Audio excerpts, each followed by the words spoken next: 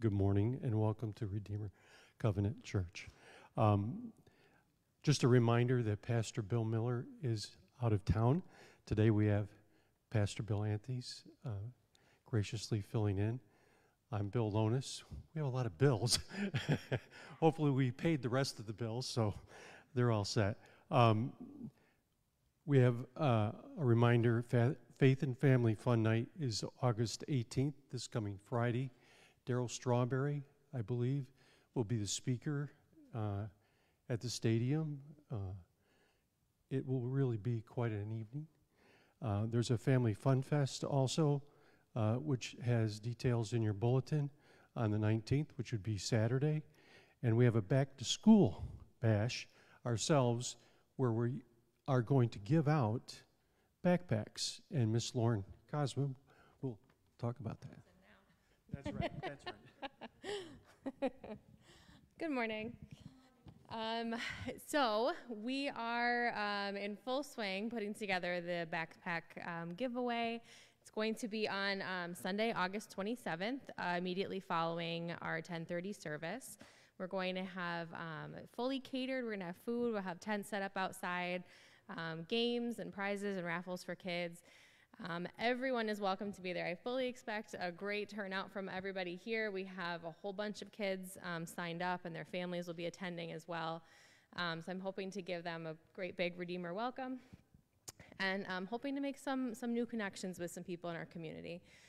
So the things that we will be giving to them. So Redeemer has, I'm always blown away by the generosity of this church. And so there are probably, I don't know, 40 backpacks or something out there that people have been bringing in over the last couple of weeks. I don't know, a few weeks. The summer, I guess. Over the course of the summer, people have been just bringing in backpack after backpack. So we have more than enough backpacks to give the kids that have signed up. And we're going to be stuffing those backpacks full of notebooks and pencils and everything they need. We've read through like probably, I don't know, a dozen or two classroom lists that the schools put out, so we're making sure that kids are getting the supplies that they, like specific supplies that they need for each grade and each class that they're in. So all of that is going to be put together, and kids will be able to come and pick up their stuff, pick out some of their supplies, and walk away with a backpack full of stuff, a full belly from a beautifully catered meal, and hopefully some new friendships and connections that have been made with our church. So I hope that everyone is able to attend. It'll be on Sunday, August 27th. So we'll have our service at 10:30, and then we'll be hopefully heading outside for a nice catered barbecue meal. I think Pastor Bill's been the one handling all the catering stuff, so I think he's ordered some kind of honey chicken and macaroni and cheese, and it sounds really good. So I hope that you're all, oh, and a full Sunday bar. You can't go wrong with that. So we're looking forward to that, and I hope to see all of you there on August 27th. If you want more information, these flyers are all out in the lobby there, and you can feel free to grab one. Am I going to just give it to you? All right.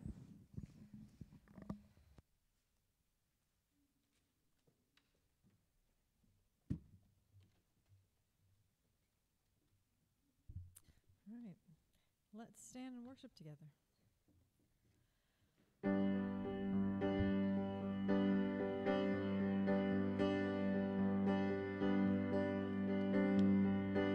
When all I see is a battle, you see my victory. When all I see is a mountain, you see a mountain moved. And as I walk through the shadow, your love surrounds me. There's nothing to fear now, for I am safe with you. So when I fight, I'll fight on my knees, with my hands lifted high. Oh God, the battle belongs to you, and every fear I lay at your feet. I'll sing through the night. Oh God, the battle belongs to you.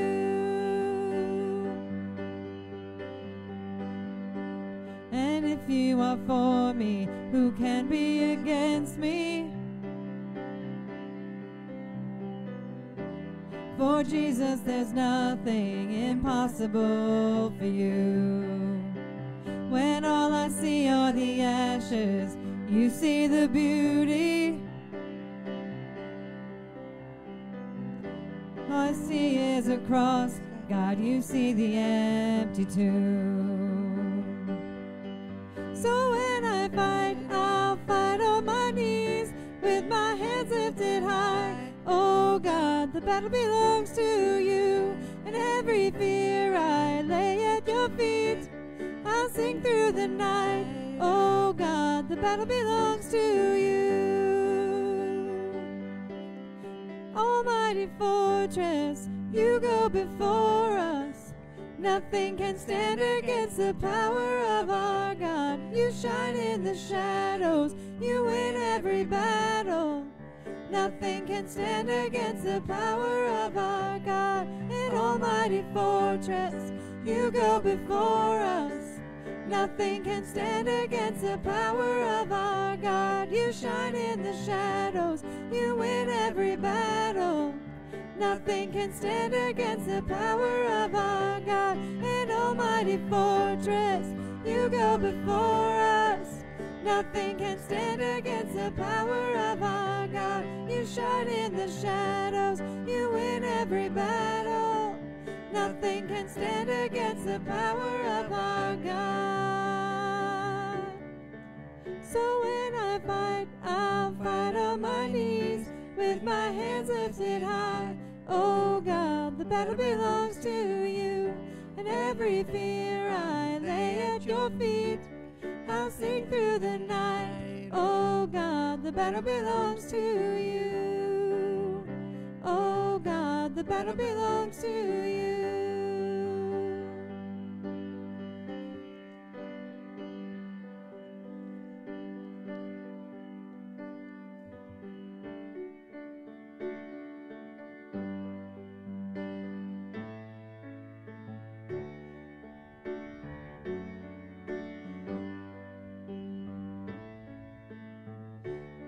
In the darkness we were waiting, without hope, without light, till from heaven you came running. There was mercy in your eyes, to fulfill the law and prophets. To a virgin came the word, from a throne of endless glory to a cradle in the dirt. Praise the Father, praise the Son, praise the Spirit, three in one. God of glory, majesty, praise forever to the King of Kings. To reveal the kingdom coming, and to reconcile the lost, to redeem the whole creation. You did not despise the cross, for even in your suffering you saw to the other side. Knowing this was our salvation, Jesus, for our sake you died. Praise the Father, praise the Son, praise the Spirit, three in one. God of glory, majesty, praise forever to the King of Kings. And the morning that you rose, all of heaven held its breath, till that stone was moved for good, for the Lamb had conquered death. And the dead rose from their tombs, and the angels stood in awe, for the souls of all who'd come to the Father are restored. And the church of Christ was born, then the Spirit lit the flame. Now this gospel truth of old shall not kneel, shall not faint. By his blood and in his name, in his freedom I am free. For the love of Jesus Christ who has resurrected me. Praise the Father, praise the Son, praise the Spirit, three in one. God of glory, majesty, praise forever to the King. Let's sing that again. Praise the Father, praise the Son, praise the Spirit, three in one. God of glory, majesty, praise forever to the King of kings. Praise forever to the King of kings.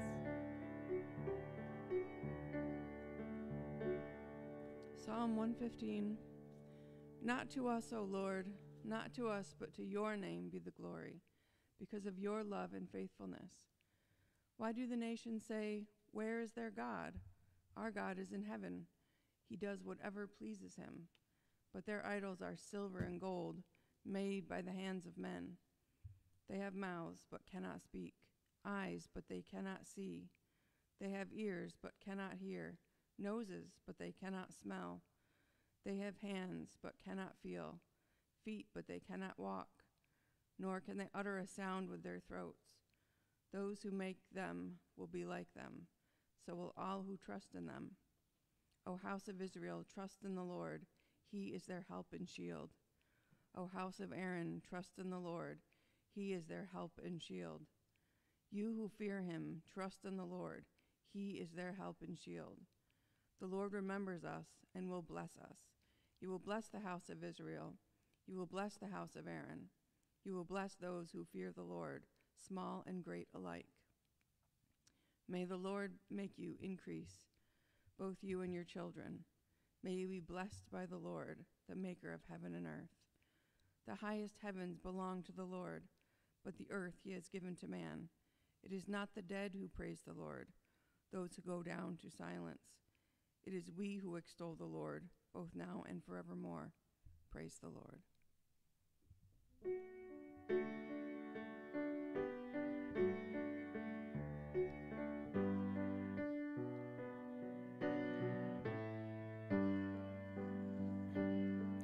You come at the right time, when I least expect it, never behind.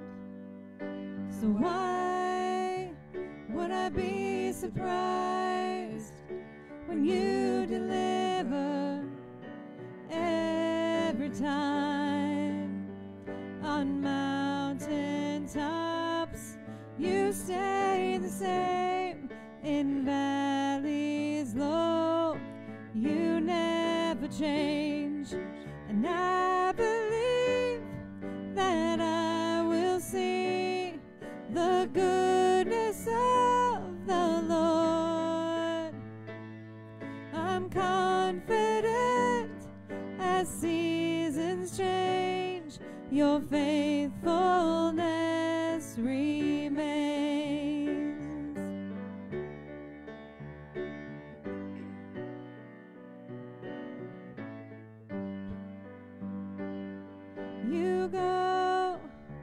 You go before me to prepare a blessing. You make a way. It's more than I could imagine, more than I can fathom or comprehend. On mountain tops you stay the same, in valleys low you never change. And I believe that I will see the goodness of the Lord. I'm confident as seasons change, your faithfulness remains.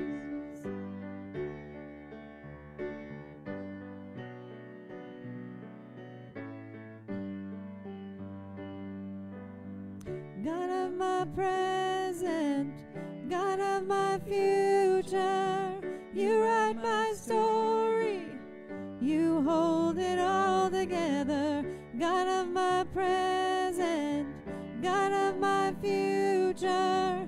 You write my story, you hold it all together. God of my present, God of my future. You write my story, you hold it all together. God of my present, God of my future. You write my story, you hold it all together. And I believe that I will see the goodness of the Lord. I'm confident as seasons change, your faithfulness remains.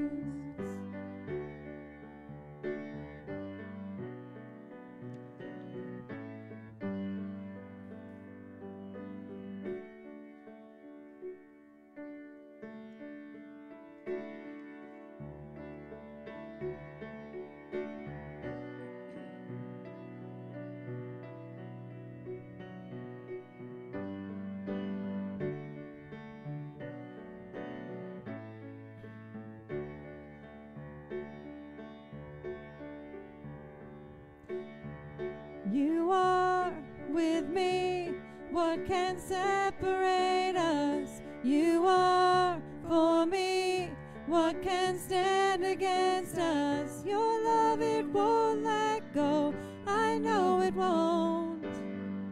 Darkness, shadows have no power over me. Fear is empty, shame has no authority. Your love, it won't let go, I know it won't. I know your thoughts, your plans for me are good. I know you hold my future and my hope. Your promises never fail, your promises never fail.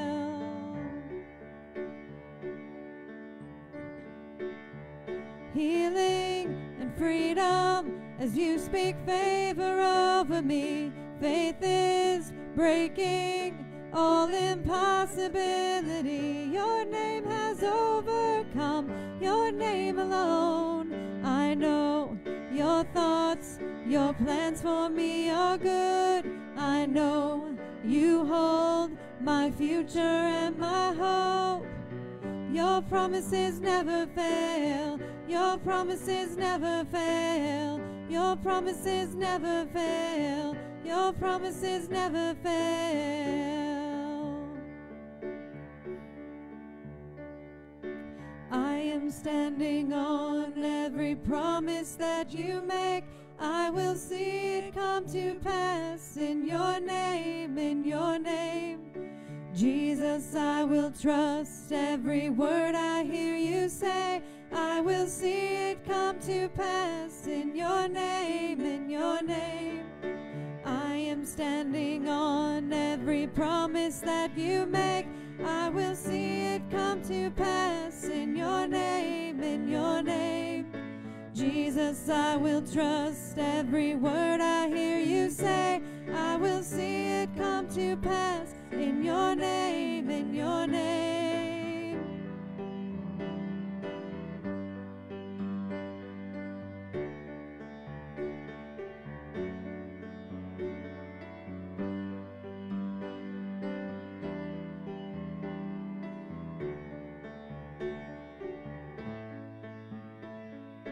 I am standing on every promise that you make. I will see it come to pass in your name, in your name. Jesus, I will trust every word I hear you say. I will see it come to pass in your name, in your name. I will see it come to pass in your name, in your name. I will see it come to pass in your name, in your name.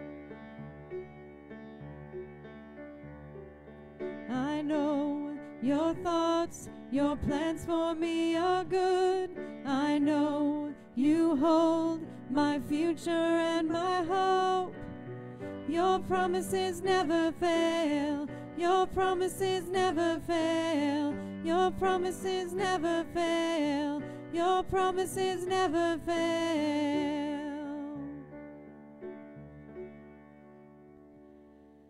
Heavenly Father, thank you so much for bringing us all here this morning, giving us a chance to get together, to worship you, to fellowship together.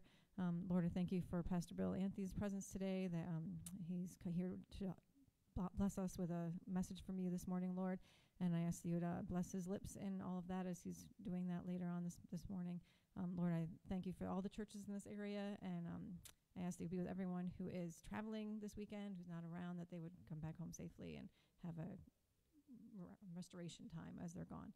Lord, lift up this morning to you. Thank you in your name. Amen. I think at this point we're doing 3-minute party. 3-minute party, so enjoy.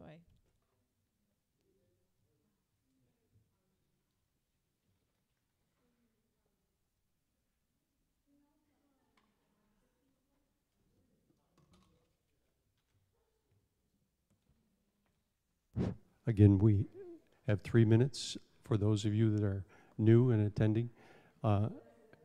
If you have not picked up a slip for the voting in the back, Paul has a slip in the voting for the back for you in regards to the LED light project.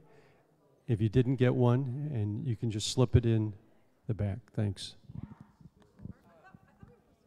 We will have one at the end, but I just thought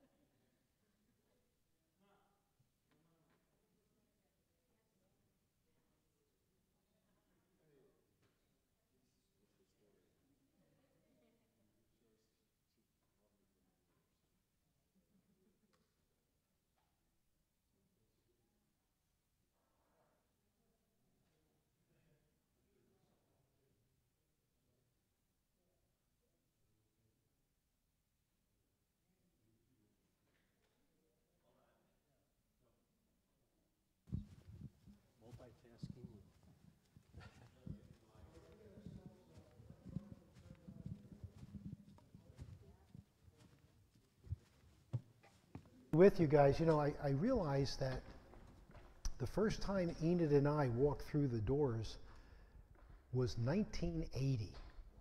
And the church has had some adventures since that time, but it always feels like we're coming home. And we're grateful for the chance to do that.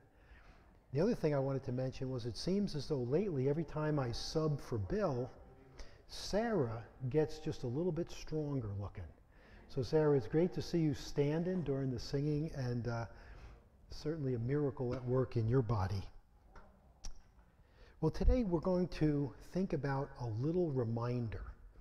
I'm not going to bring to you this morning any new information, some radical new teaching, but to just bring a little reminder of something that I'm sure we have already heard and we already know, but hopefully the reminder will be helpful. We'll see if you know your old movies. Who can tell me what this movie is, the title of it? It came out in 1946. It stars Jimmy Stewart, Donna Reed, and Lionel Barrymore. Anybody know what that is? It's a Wonderful Life, exactly. Well, one of the supporting characters in this movie is called Uncle Billy. And if you remember Uncle Billy, he had a little problem remembering things. And so to help him remember, he would tie strings on literally all of his fingers as reminders of what he needed to do and where he needed to go. So Uncle Billy apparently thought that a little reminder every so often just might be helpful. Today we don't need strings, right? Because we have cell phones with the calendar app in them. And so this morning at 9:30 a.m., my cell phone did its little ringy-dingy noise, and up on the screen said Redeemer, 10:30. And I said, thank you. This way I will not go to Binghamton instead of over to Morgan Road. The apostles thought that a little reminder to the saints of things they already knew would be helpful. For instance, the Apostle Peter writes in his second letter, I will always be ready to remind you of these things, even though you already know them. And he mentions a number of things that he thought it would be good to remind the saints about, even though they had already gotten the information previously. Paul, when writing to his younger ministry partner, Timothy, says, remind them, the congregation, of these things. So apparently the apostles knew that we can sometimes forget things, or that things that we know can get buried under a mountain of other stuff. So this morning, guys, I come to you as just a little bit reminder about the nature and the value of Scripture, or the Bible. So nothing I say ought to be new news, just comes as a reminder of the precious treasure that we have in the Scripture, what it is, and why we would want to read it and trust it. That's kind of a secondary title for the sermon. What is the Bible anyway? And why would we want to read it, and why would we want to trust it? Well, the Evangelical Covenant Church, as I'm sure you know, has a little affirmation that addresses that issue. And we say, we believe that the Bible is the Word of God and the only perfect rule for faith, doctrine, and conduct. That gets us to break inertia. But then we need to ask the question, what do we mean when we call the Bible the Word of God? It's a wonderful phrase to use, and it's true, but what do we mean when we use it? Well, it seems to me, coming from the Scripture, that when we say the Bible is the Word of God, we're pointing toward its ultimate source. What we're saying is that God has communicated to and through people to reveal Himself, His character, His purposes, and how we fit in, how we can be in a relationship with Him. And the Bible is the repository of this incredibly rich revelation, of which the Lord Himself is the ultimate author. So here are a few texts that'll kind of keep us moving. Hebrews chapter 1 and verse 1, and I believe all of these verses are in the handout in your bulletin. Reads like this: God, after he spoke long ago to the fathers through the prophets in many portions and in many ways, in these last days has spoken to us in his Son, whom he appointed heir of all things, through whom also he made the world. Now, the first thing we can notice is something that I believe we're all aware of, is that our God, the God, is not a dumb, mute idol. Rather, he is a communicating God. And he has taken the initiative, and we would call that grace. He has taken the initiative toward people to reveal himself in what he has said and what he has done. And he spoke through people, in this case, prophets, to people, in this case, Israel, and the succeeding generations of that group of people. And he spoke in many portions, and a portion has to do with size. So for instance, when you come to your cookout celebration on the last Sunday of the month, some of you are going to say, I want a small portion of ice cream.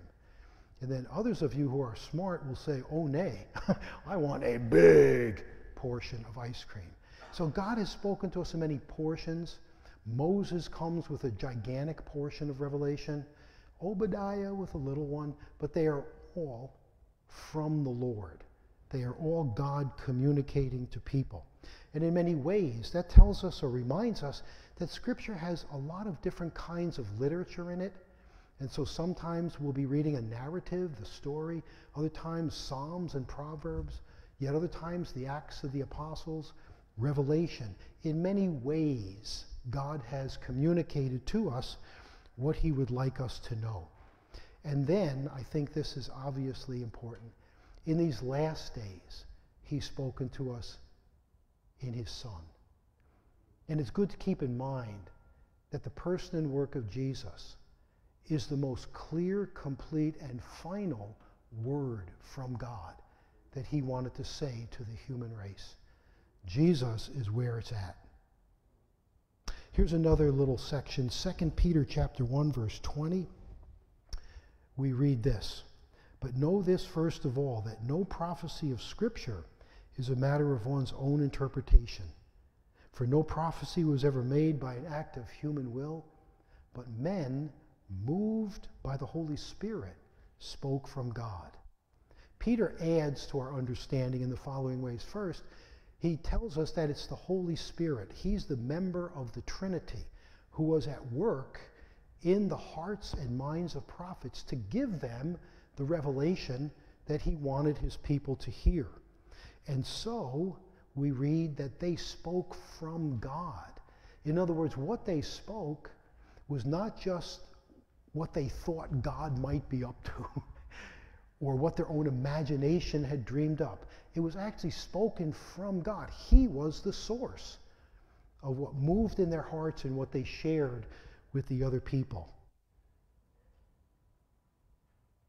In other words, and we're going to see this yet again, the content of their prophecies and everything else had its origin in the Lord.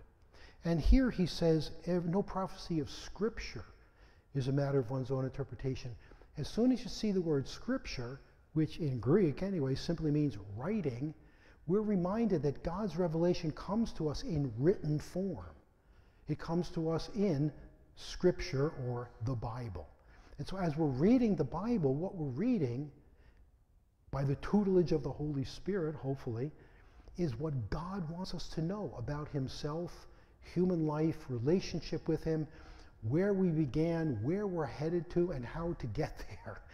Scripture is God's communication to us. He is the ultimate author of the Word. And then the last section that we're going to look at here is 2 Timothy 3, verses 14 through 17.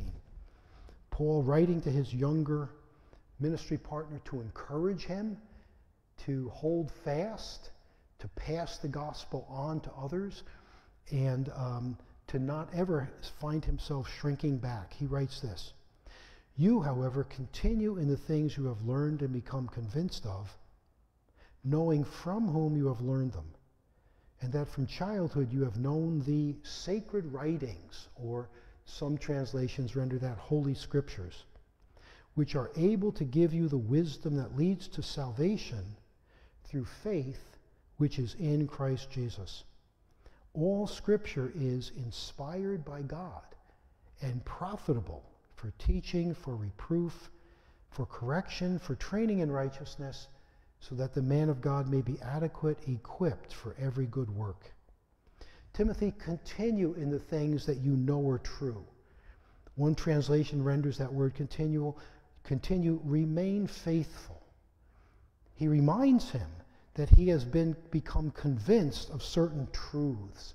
And so stand firm in what you know to be true.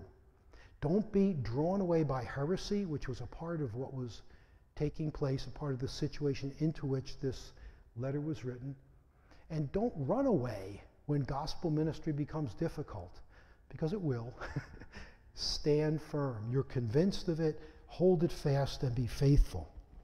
Paul refers here to sacred writings in the translation I tend to use, or holy scriptures, and then a little bit later he says all scripture is inspired by God. What he would be referring to at that stage in history would be the Old Testament, the things that the Lord had revealed about himself that had been written down and preserved as his word, probably by his grandmother and mother, who are mentioned earlier in this letter as being people of faith. The word scripture, as I think I've mentioned, simply means writing. And so what God spoke and inspired, people wrote down, and they saved it so that we could read it and be taught. Paul tells us that all of the scripture that was written down was inspired. And I know you guys have understood this word, but let me just see if I can earn my keep and explain what it means. Some translations render it God-breathed. And once again, it's focusing on the ultimate source of the Bible. It's not just religious thoughts by religious people. It's God going, and inspiring people to write what he wanted them to write. It's breathed out by God. One person describes or defines the word inspired like this. It means that God divinely influenced human authors of Scripture in such a way that what they wrote was the very Word of God. And so once again, what is being emphasized here is the divine origin, the source of Scripture. The ultimate author is none other than, none less than, God himself. That is basically the key idea that we're trying to drum into, well, not just to remind ourselves, really. And so because God is the author, the content of what he has given to us can give us the wisdom that leads to salvation, he writes to Timothy, by faith by faith in the Lord Jesus. And it is profitable for a number of tasks, and he mentions 4 of them, so that the person of God, the man of God, the person of God can be adequate and equipped in their own Christian walk and in ministry opportunities can be equipped. So God reveals, we receive, we trust, and we become increasingly equipped by the living and active Word of God. So the key idea, as I've mentioned already, is that the Bible is a very special book. In fact, I would go so far as to say that it's unique.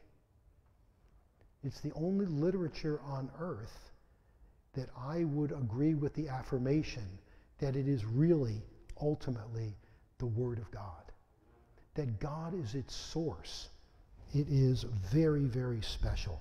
And yes, God used people with certain personalities in certain circumstances to address particular situations often. I mean, how many of our epistles, the letters in the New Testament, were written to address a situation? Most of them, right? So we take all of that into account. We do our utmost, our best to understand the context of books of the Bible and individual sections within those books. But our focus this morning is to insist, to affirm, to remind ourselves that what we have is nothing less than the Word of God.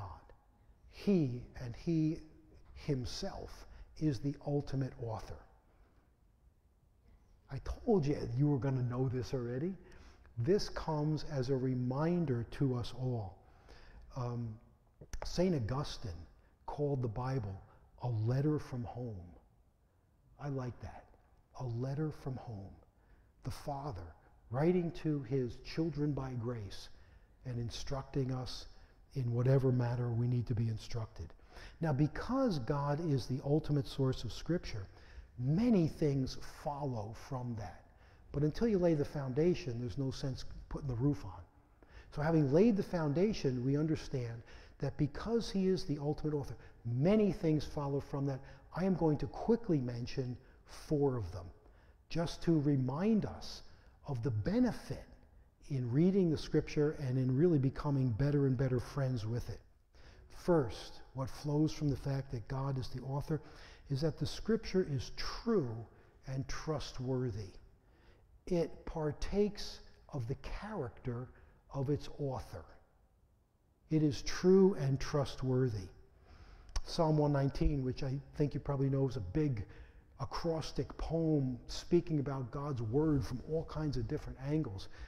Verse 160 says this: "The sum of your word is truth, and every one of your righteous ordinances is everlasting."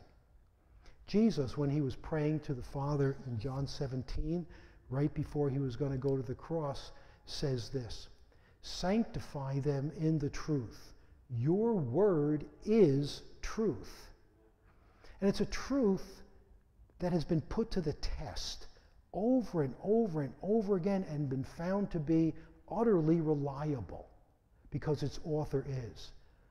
In Proverbs chapter 30, the author says, "Every word of God is tested.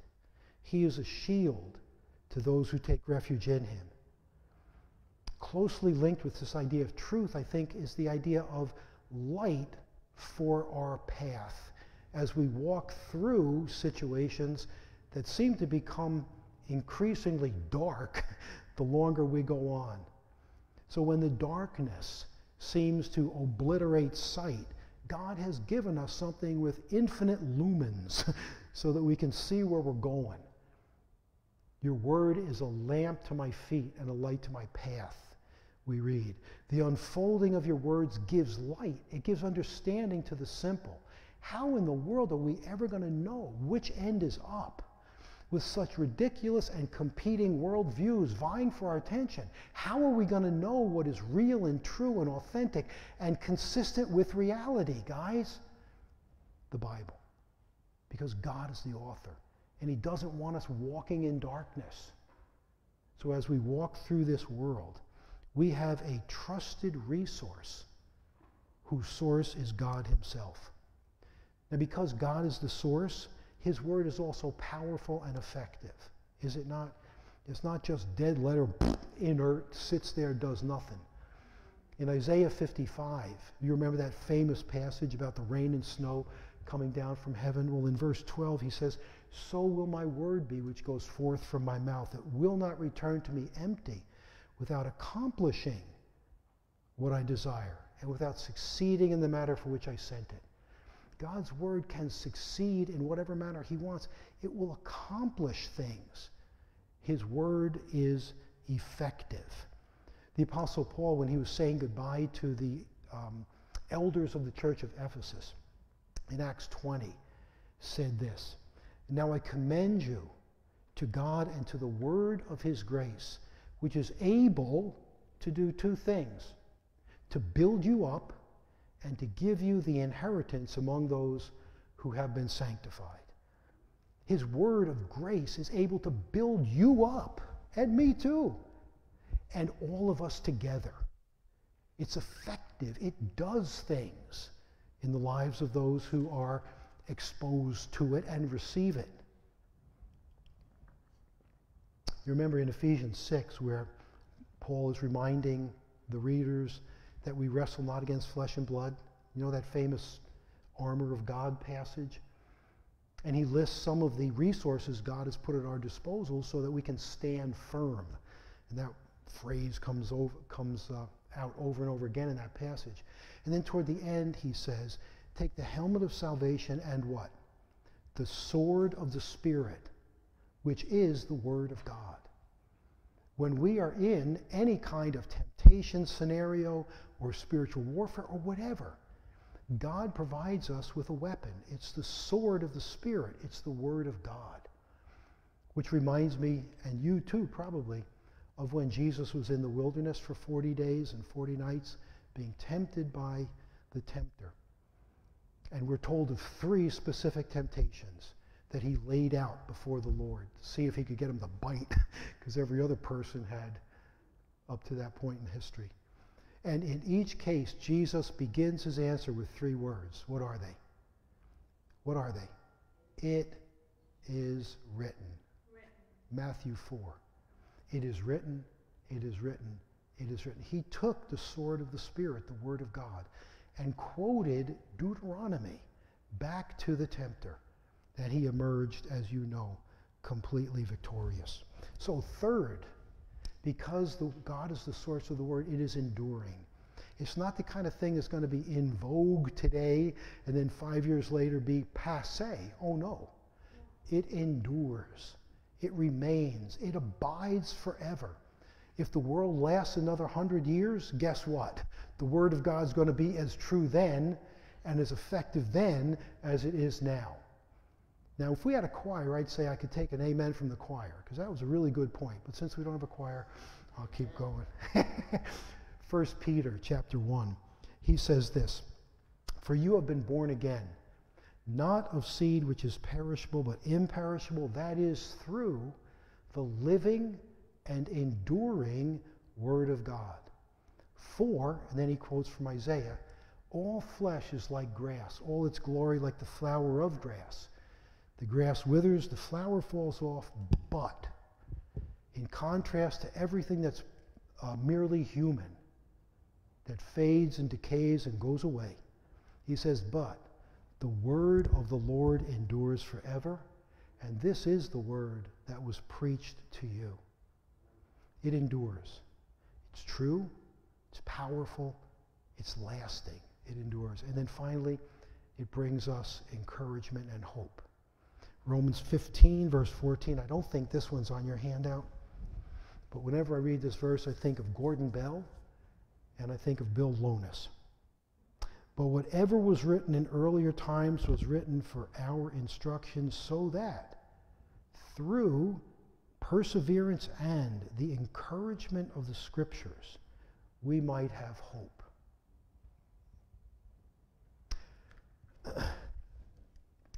This little reminder, and I know that that's all it was, but this little reminder of things that we already know and I trust that we already believe was just meant to bring back to the fore what an amazing treasure and gift we have in the Bible. God, the one who said, light be and light was, God, that one, has spoken, has revealed what he wants us to know about him, his purposes, his character, and how we can be in a relationship with him. We must always value this immensely and highly. Just a reminder. Next week, we're going to ask the question not what is the Bible and why should I read it, but how. It's going to be immensely, intensely practical. Once again, I don't think I'm going to be giving you something that you've never heard before, but it should come as a reminder to all of us that there are different levels of and ways of engaging with the Scripture. And when we take this gift and we receive it and we live in it, good stuff happens. There's good fruit. So let me pray and then we'll be done for now. Father, thank you for the gift that is the Scripture. And we really do believe that it is inspired, that you breathed it out.